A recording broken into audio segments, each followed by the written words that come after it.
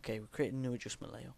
We want to colour this, and you will find that if you don't have a black background layer, you will not be able to colour anything that is you want to colour. So make sure you've got the background layer and it's pure black. Okay, go to the adjustment layer, and if you're not familiar with adjustment layers, what they do is whatever effect you apply to them, they apply the effect to every single layer underneath them. So what we want to do is select adjustment layer, effect, color correction, and you can go on Colorama, try that out. You can go on to output cycle and go into fire, and you can make it look like a fireball around you and stuff like that. It's really cool. This comes standard with Adobe After Effects 7.0. I'm not sure about 6.0 because I've never used it before now. You can go between certain stuff like that. You can add all really cool effects and deep ocean, but when you're using Colorama, make sure you don't want a background layer when using Colorama. And since we're not using Colorama, we will delete the Colorama effect from the adjustment layer. Okay, what I want to use is effect, color correction, and color balance. You want to preserve luminosity, and then drag around with these until you get the desired color. Okay, that's a nice bluey purple, and if you want to make it more the Dragon Ball Z-ish blue power up, you can drag in the green to give it that lighter blue effect, which also makes it look a bit like Gohan's key energy being exposed. But anyway, you can make it gold by turning the blue to 0.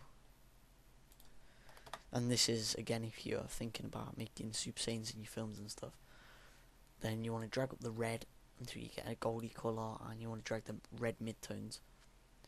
I tend not to touch the shadows as to give it a false effect, so like riding that and it's given, sometimes it looks okay, it depends what effect you're trying to get across. So like that, you've got the dark outline around it, and you can see like where all the black is, it's darkened it, well, lightened it to a red. I think it gives a false effect. So, but at the end of the day, it's up to you. So once we've got that, that's all good. And we've got the colour, we've got it all sorted. So we go back into project, and now we want to get this picture behind it. But if we drag this picture behind there, you see it starts to colour the image all funny and stuff. So what you want to do is you want to drag your aura composition into the new aura, the new composition button, and it'll open your previous composition in a new composition, but all the effects stored on one layer with the adjustment layer configured under only this layer. So when you put more layers in it, the adjustment layer from the original comp doesn't affect anything now, so because it's pre-rendered. And as you can see, we still can't see the image even though we've dragged it behind, and that's because if you remember, we have a black background on the original comp. So what we need to do is right click this layer, blending mode, and screen. Okay, we can see the aura and we can see the subject behind it. Okay, I want to resize this, and once again I want to get rid of the white. So effects, keying, color key, eyedropper, white, so about there. You want to go to edge feather, drag it up so it's a glow, edge thin, and ta-da.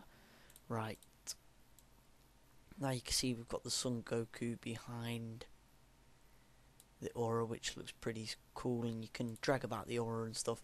If you didn't have repeat edge pixels on, when you've got a massive glow, it doesn't glow to the boundaries of the it will only glow to the boundaries of the composition size.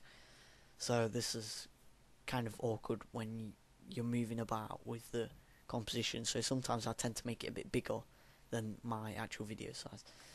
But we can toggle around with this to give it more Dragon Ball Z-ish look. You can mess around with the opacity and stuff of the layer, so you can see through it a bit better. But now if we do a RAM preview, composition preview, RAM preview, will get your PC to start rendering the scene. And yeah, so if you stay tuned or subscribe to me or whatever you want, leave feedback and, you know, rate videos, whatever you want. I really don't care about the response. However, I will take any advice given, and will continue to make more After Effects tutorials.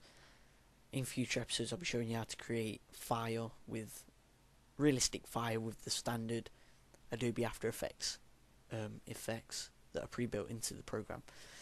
I'll also be showing you Kamehamehas, lightsabers, just general key energy effects and stuff like that. So once you've got 2 seconds, let's just press spacebar and let's watch it. Okay, the effect's cool, but like I say, you can mess around with the settings. If you go back to the original composition, click on the aura, you can mess around with the fractal noise so it gives you more of a upwards effect or whatever you want it to give you. You can just mess around with these settings, try them out, you know. So yeah, thanks for watching, stay tuned, subscribe, comment, rate. Thanks a lot. Hope you learned something from this tutorial.